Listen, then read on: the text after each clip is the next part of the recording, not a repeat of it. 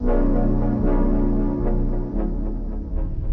today's video, I'm going to be showing you guys how to make the warp transition in After Effects, and I have done this tutorial 10 months ago, I think it's around 10 months ago, and yeah, you guys really liked it, and I also got requested to make yeah, another warp transition basically. So here in today's tutorial I'm going to be showing you guys how to make one. If you guys don't know me, my name is Pelle. I'm from Sweden.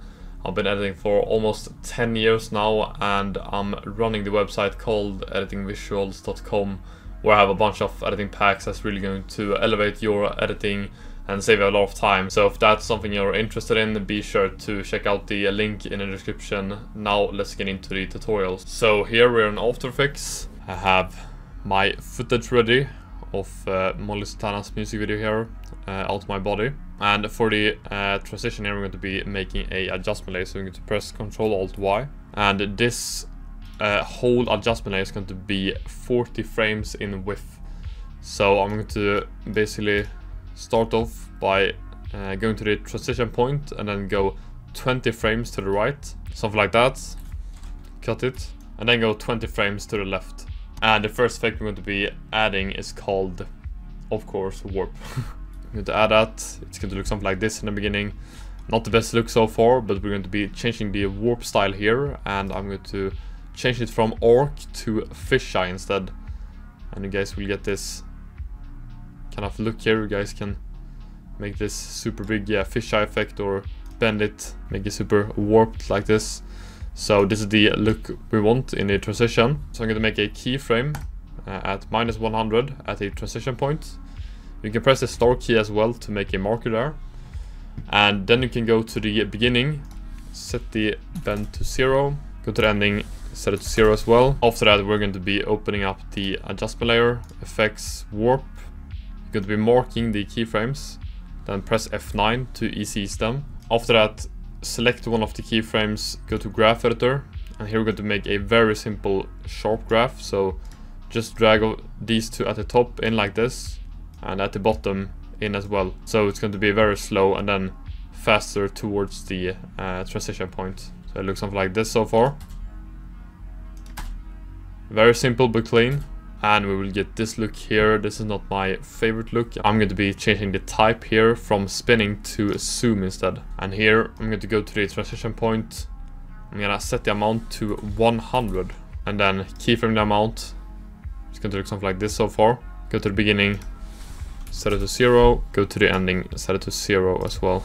Then we do the same as we did with the warp keyframes. We mark them, press F9, open a graph, and you guys make the same graph here, just like that.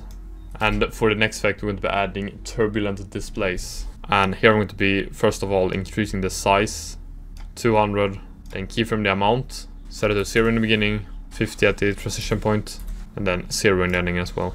Same again, mark the keyframes, F9, graph, sharp graph. This transition is a little bit repetitive with the settings, but I think the result is really gonna be very clean. So after the Turbulent Displays, we're going to be adding Distort Chroma. I'm going to start off by changing the blur lens here to 300. And we'll get this crazy look. And I'm going to be keyframing the amount here. So it's going to be 1 at the transition point, 0 in the beginning, then 0 in the end as well. Open up the settings, mark the keyframes, F9, then same graph as before, a simple sharp graph. And then to make the Distort Chroma a little bit more interesting, I'm going to be keyframing the rotate warp direction as well. So keyframe it at 0 in the beginning, go to the middle, set it to 90, then the ending, set it to 180. And here you can mark the keyframes, press F9, open the graph, and here the graph is going to look something like this. I'm going to drag this one in as well, this one in, and then this one out like that. So it's essentially the same graphs as we did before, it just has another look to it basically. So it's basically going to be the fastest at the transition point. So we get this look so far, and after that we're going to be adding a transform. Keyframe the scale at 100 in the beginning, go to the transition point 140, and then go to the ending 100.